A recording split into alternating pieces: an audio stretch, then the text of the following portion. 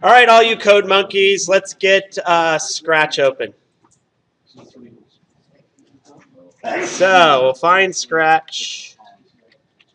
It's installed. It's installed on the computer. Go ahead and open it up. And I'll start from the beginning.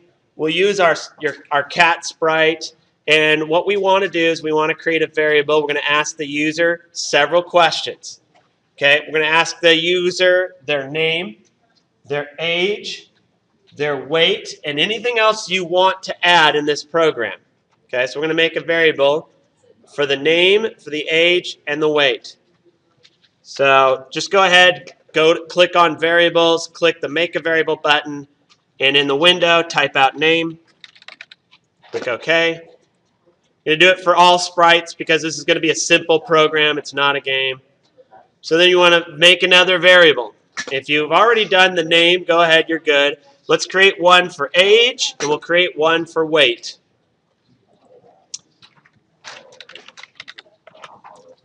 So now we have our three variables. Notice they're all set to 0. That's just the default. Okay. And so what we want to do is we want to set a script so when the program runs, the cat's going to introduce itself. Now, you don't have to use the cat for your sprite. You could introduce another sprite. So in order to get a new sprite, you just click on that folder under New Sprite. Now let's go find something from Fantasy, for example. Find a sprite that you like. And once you find it, go ahead and put it down. Use a robot. And then I'm going to delete this sprite. So I'm just going to right-click on the sprite, choose Delete. Okay. If you already have that sprite and you have a bunch of scripts to it, but you want to change the way it looks, you can click on Costumes. And you can import any of these sprites that you have available to change the costume. If you don't like the way it looks, you could do Dragon 2, for example, and do it instead. The other thing you could do is you could go into your folder and you can get any graphic that you've saved and import it. Okay? So let's go back to the script. So what we want to do is have this robot introduce itself, the nature of the program, and ask some questions of the user. So the first thing we want to do is set it up so when the green flag is clicked, it will introduce itself. So we start with the green flag is clicked. Now, it's when it talks, it's how you see it, so it's under Looks. So you click on Looks, and there's a say hello for 2 seconds. There's a think for 2 seconds. So let's just say hello.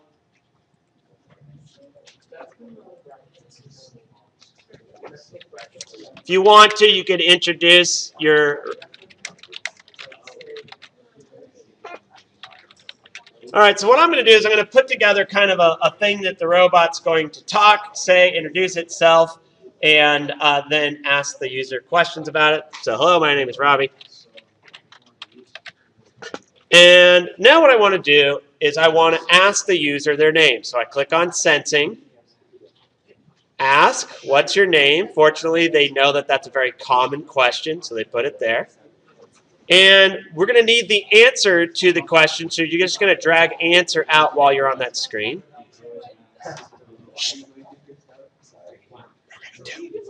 Programming 2, guys. Hush. Josh. Hannah. Josh. Okay. Thank you. All right, so we're going to ask what's your name. We're going to wait. So what we want to do now is we want to set name to the answer. Notice it says set age. Well, we can drag it out and we can change the variable here. So we're going to set name, and then we just wanted to grab answer and put it where that 0 was. In order to drop it in, hover until you see it highlighted in white and let go. And now I'm going to say something and use the name variable in order to talk. So I'm going to say, nice to meet you, and then put their name. Now, if you want to represent their name, you want to grab this name out here, and I'm just going to set it aside. Otherwise, I'm going to have to come back to the screen. I know I'm going to use it. So what I'm going to do is I'm going to have it go back to Looks. He's going to say something again. Now at this point, what I want to do is I want to combine what the robot says with the variable. Okay? So it says say hello for 2 seconds, but I want to say hello and I want to refer to the person's name as the variable here. So what I'm going to have to do is I'm going to have to go to this green window that says operators, and there's one that says join. See, it says join hello and world. So I'm going to drop that where it said hello before, and I'm going to say hello and drop the name in there. Actually, I'll put nice to meet you.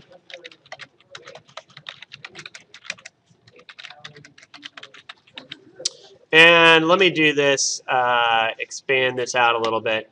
Nice to meet you, name, for 2 seconds. Now, what if I want to join something on the other side of the variable name? I can grab the join hello again, pull it out. I'm going to take this one, drop it on the left, and then I could put a period here or whatever.